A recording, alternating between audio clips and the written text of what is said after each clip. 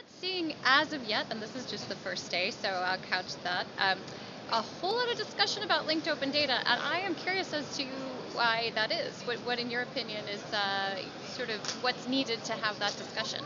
So I think that as you look at the maturing of any field, you'll see it go from the issues around, are we even going to be able to do this, to how are we going to do it in ways that are reusable and sustainable and really innovative.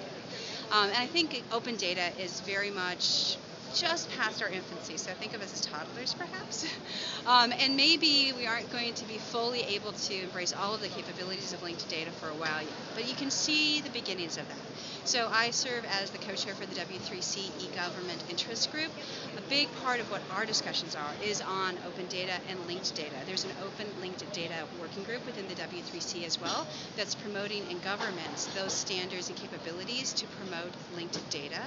We have two new capabilities on Data.gov. One is vocab.data.gov. Granted, it's small and a lot of it's focused around our health data, which is also where our linked data is coming up on Data.gov. But Stephen Van Rokel, the US CIO, spoke this morning and talked about the transformation of Data.gov, and that here in the US we are really moving from that sort of collection and aggregation of data to being a platform for innovation by having an API key registry and the ability to provide this open linked data in formats and capabilities and vocabularies and taxonomies that people are going to be able to use as we move forward. That's great. What does the linked data community, or let's just say the semantic community or semantic web or technology community, need to create, produce, make available, or do in order to sort of bring these communities together? Well, clearly one of the big areas we have to work on is sort of the naming conventions and ontologies, and in fact I think there's a financial panel today that Chris Tagertz and some of the other folks have been talking about, with naming conventions that can be worked across multiple languages and multiple countries. So we want to be able to understand when data is expressed in one place that it is we're able to dynamically link to it in another place because we understand the relationship between those names.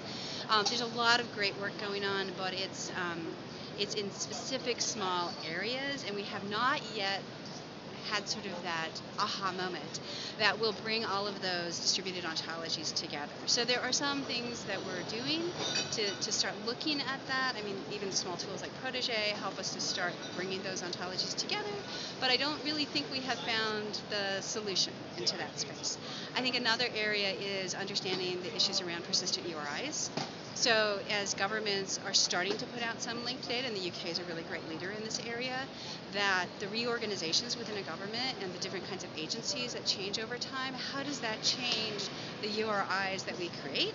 And does it start to become confusing that maybe we have things organized a certain way because of the way the government was, but 20 years from now that may be completely nonsensical.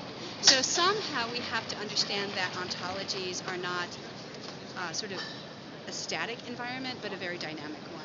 And the way in which we have to manage that linked data as we move in the future has to be completely organic and multilingual. And I think those are the challenge areas we have ahead of us.